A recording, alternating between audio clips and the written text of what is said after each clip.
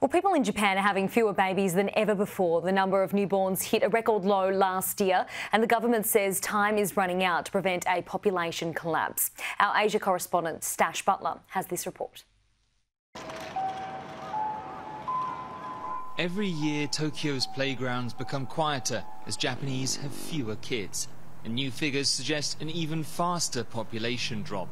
Fewer than 800,000 babies were born here last year, a record low in a country of 125 million. The decline of births is in a state of crisis.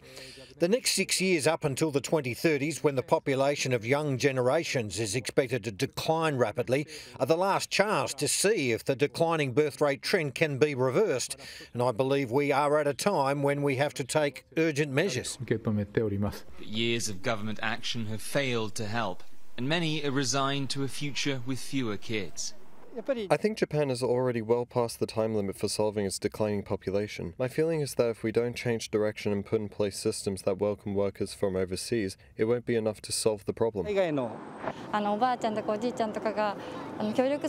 It's becoming harder and harder for grandparents to help. So I think from the very beginning, the social environment makes it hard for women to have a lot of children and continue to work.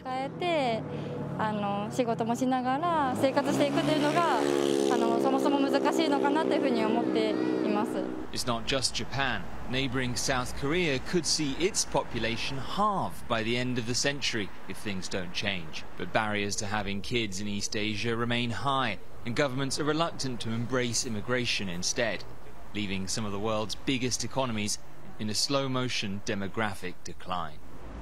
Stash Butler, Sky News, Taipei.